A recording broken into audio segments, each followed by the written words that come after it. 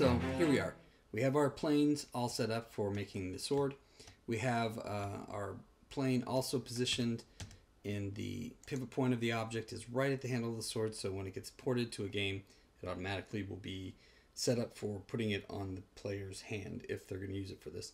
If they're not, you might want, in certain cases, if they're just random standby swords, you could probably change the pivot point, but we're just going to assume that they're made for putting into a player's hand. So you want the pivot point to be where the player would hold it, because that'll be the attach point on the character.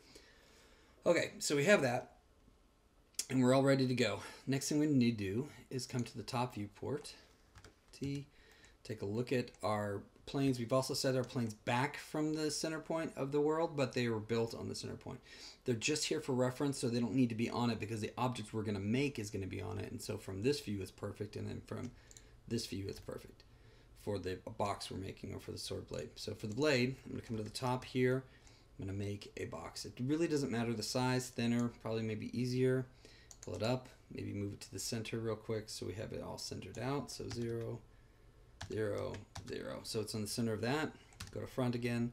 Now we can scale this up and we can try and drag this up and down and make the height right and all this stuff and fight with it and all that. But what I usually just do is turn to an editable poly. So I'm going to turn to an editable poly. I'm going to make it transparent by pushing Alt-X. I'm going to turn my grid off so I don't have to fight with that noise. And then I'm going to move this. I'm going to go to 1 for vertex mode. Grab the bottom verts, move it up to the base of the sword where the sword will be hitting the hilt of the, or the part of the blade where the hilt is attached. And then we're going to come to the top here and we're going to pull these two top verts. I'm just dragging a box around the top verts and pulling them down towards here. Now I'm going to come to the side verts and I'm going to zoom back in and pull into here like that. I'm going to go to the side verts and pull into here like this. Basically, it's all lined up. The other thing I want to do, I could have done before I did the collapsing, is I could have just cut it into two places, but I figure I'll just do it this way. I'm going to grab all of these verts, or those edges. I went to edge mode, grabbed all those edges. These edges go all the way around the cube, or the box. I'm going to take it and just click on connect one time. Just perfect, because I know that's the center. By default, connect connects to the two edges to the center of the edge. Then I'm going to come over here and grab this one and do the same thing. This time I'm not going to grab all of them, try and get this box just around everything I need like that, because I might grab something else. I'm just going to grab one of them and then go to either ring, Control R, Alt R, or I could even click on a second ring and it'll do the loop for me. So while I hold shift. So what I'm going to do is just do it that way. And again, I'm just going to push connect. So now I've got two perfectly centered cuts down the side and in the front. Perfect. Now we're going to get rid of some crap. So we're going to get rid of this, delete it. We're going to go to the left. We're going to get rid of this side and delete it. And just for getting it out of the way, we're going to get rid of this one too. So now we've got really just kind of a quarter position of the blade. At this point, we want to start doing some more of those connect cuts. And we're going to do those connect cuts either with that connect option up here that we did before when we go to edge mode, or, which again I just pushed 2 to get to edge mode, or I can just use swift loop, because since I know I need a few of them and I don't really think they need to be perfect, it'll automatically cut all the way around anything. Even if I don't have anything selected, it doesn't even matter which mode I'm in. If I go to swift loop, it'll just cut for me. So I'm going to go back to front, take a look at the front, and by pushing F and then click here, bam. Okay, then I'm going to go to here, and I just want to cut it right there because that's where I'm going to change it. Anytime you have a vert, this vert needs to be placed where the changes are in the form of the object come across. So I'm definitely going to make it go in one direction and then change directions, go here. So I definitely need an edge there. I'm going to do an edge here in the middle where it's going to bow out, and we'll make it a little bit smoother transition, but it's about definitely, this is the center where it bends in and then bends back out, and then this one's there. So this one's an interesting one. I'm actually going to take that one off and put it all the way up here at the tip, and it'll make sense in a little bit. But it's basically, we need to make an edge for this. So what we're looking at is something like this. So blades have different properties. Like the most normal blades, they have a blade that cuts it in half, and you have the two sharp edges. This is the one we're doing right here. And some of them have the fuller in the middles and other things like this. This is it right here. We have a flat area, and then we have the sharp edge of the blade coming to the middle. So if we look at like this is another example of it. This is the flat, this is the hexagonal cross section of it. And that's the way a blade is. This one is cut. It's not normally how Gladiuses are made, but it was the one I found. So this is kind of a really bad Daz 3D model of it or something. Okay, so we need to give this edge a place to end, because at the tip of the blade, it's also going to stop the flat part here and go sort to that point there. So I'm going to click right there, and then I'm going to say that's enough for now. So I'm with those edges made, I'm going to go ahead and move this over.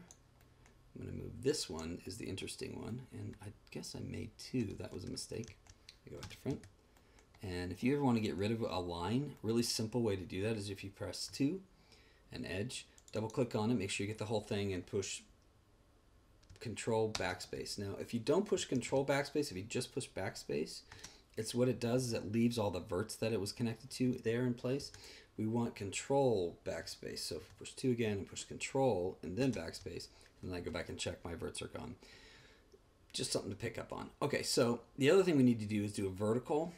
Usually I do it before I start moving these points in because it's easier. So real quick, I'm going to go to 2 and grab this edge right here. Go to R for ring, and then I'll go ahead over here to connect and click once.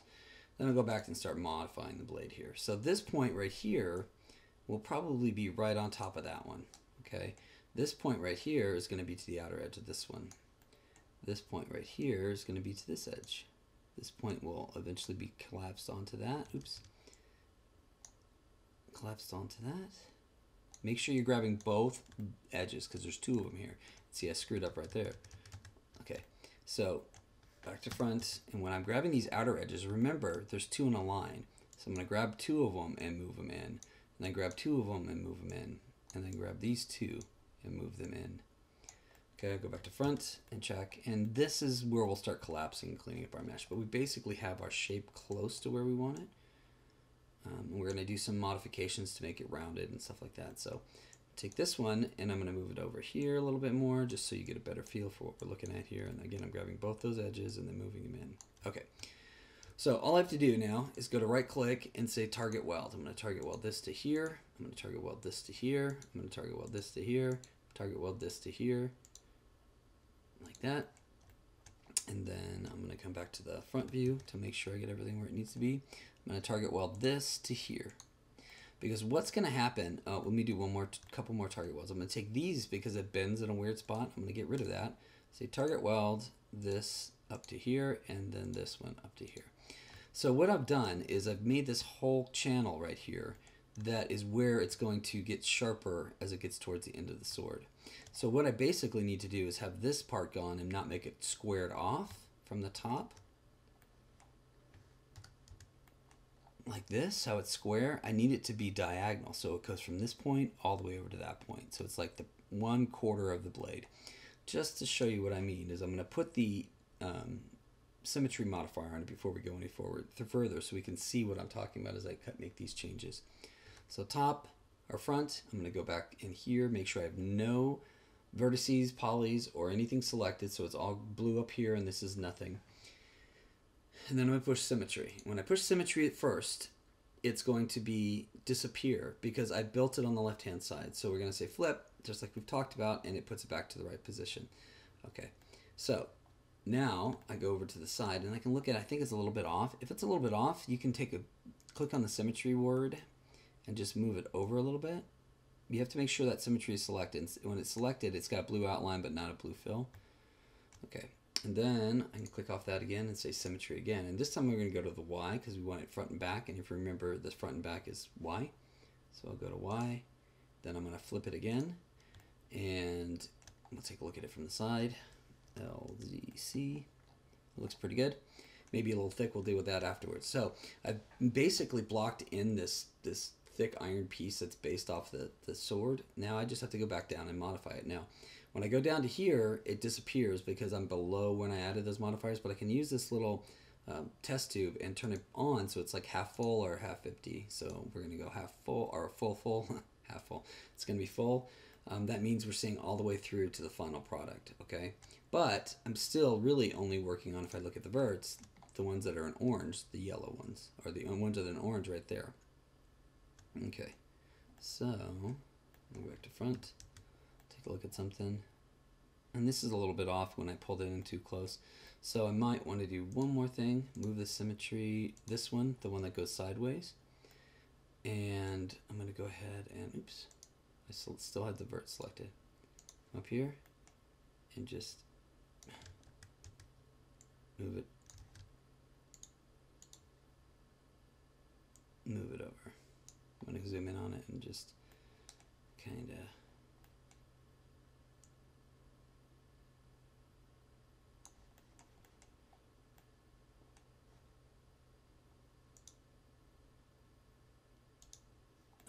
so it cleaned it up. I'm just trying to get it right on there. Okay, back to vert modeling. So I know that I can see the final objects with the verts inside of there. I just need to move these points. So move this point over, and you'll see it moves the other side too, because the symmetry is just a copy of what we do. So whatever we do to the original, it does to this piece too. Move this over here, back to front. Okay, and make sure that these are a little bit higher. Apparently they were a little low, so I'm gonna move those up. We're just taking these two edges, moving it out so they match the underlying image. Okay, and that's pretty good. We can probably move this up, but that's fine. That's close enough. Okay, so now we've got it all laid out. All we have to do is make it sharp. So this is the edge we need to get rid of. This is the fatness. So how do we do that? There's a couple ways we could do that.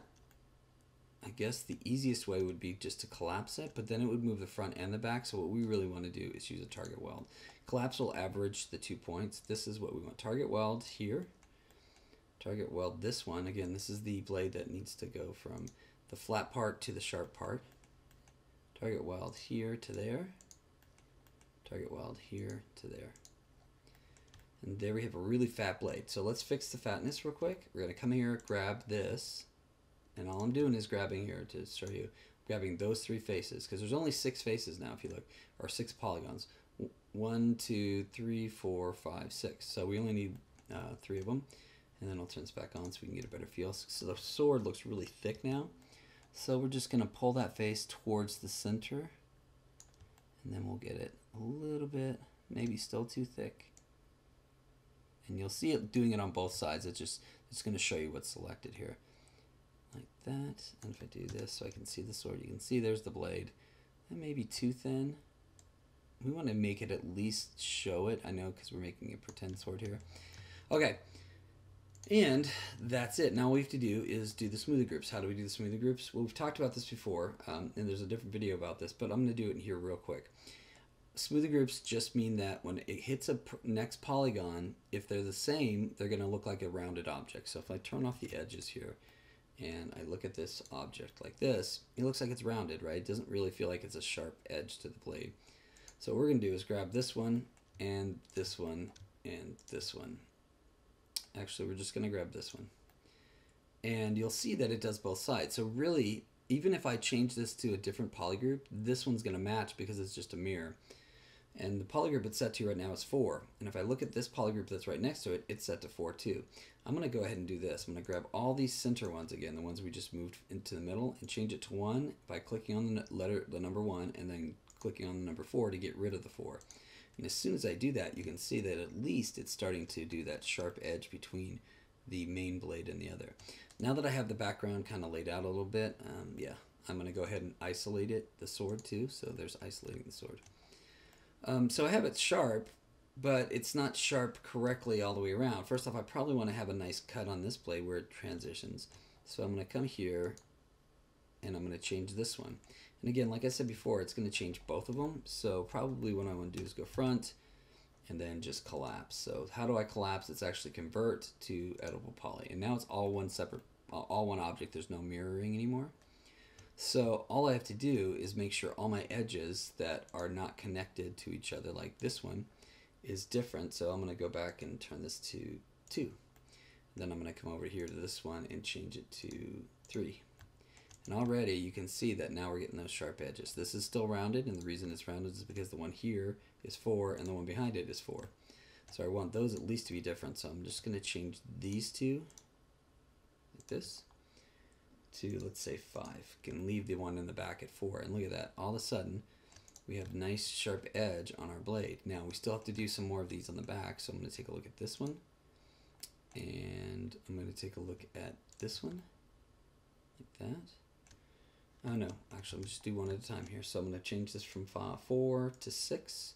I'm going to click on this one and change it from 4 to 6, 7, I mean. So there we go. All 5 of our edges are different, or should be. And let me make sure this is different. This is 4. Yep. So we're all set. We just have to do a little bit more cleaning up to make it rounded, and we're done.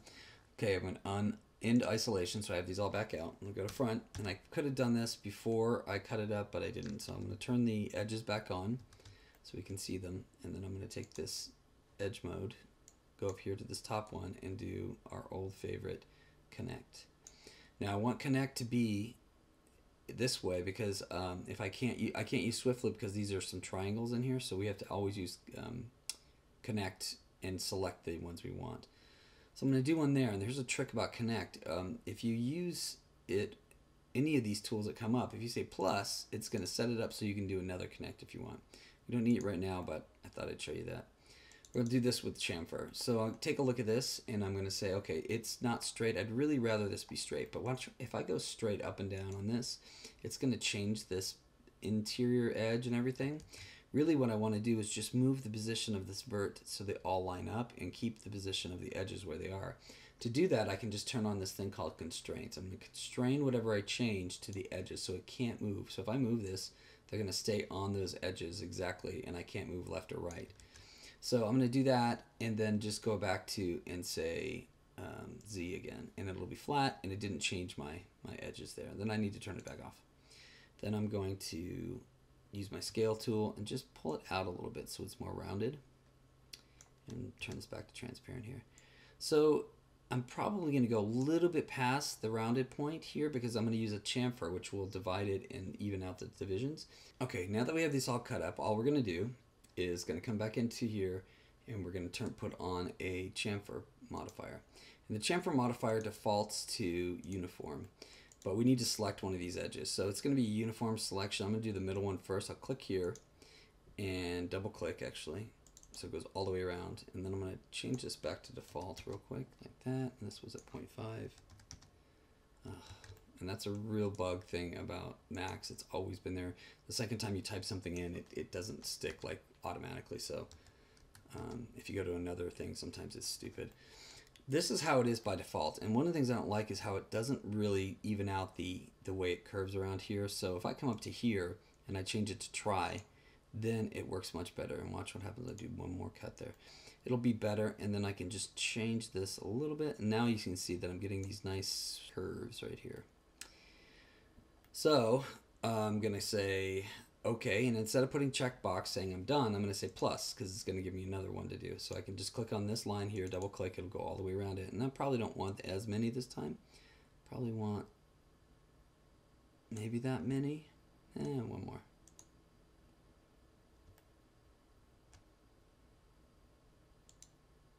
There. And they're about evenly separated in both sides of the sword, so I'm good. I'm going to say okay. Take a look at it, turn off that, turn off the edges, deselect what I have there. And of course, one of the things it did do is it took off our smoothing groups. So I need to open up the smoothing groups again, go to poly mode, open up smoothing groups, and start from scratch. So real quick, I'm just going to grab this one. Actually, I'm going to go front, and I'm going to grab a bunch of them at once. So I'm going to grab from here all the way up to the top. And what it did is it grabbed both sides, and I'm going to go ahead and do this again. Isolate selection. So it grabbed both sides, but I still missed a little tip up here, so here comes the tip. And that's good. And then I'm going to change them to clear all and 1. Okay, and then I'm going to come to this side over here, and I have to do these by hand. It takes a second, but it's worth it. Take these, and I'm going to change this to 2. That's fine. That means this one needs to be changed to something else. So I'll change this one to 3, turn it off. This one will be changed to 4, which I can do both sides for here. So I can just do one time.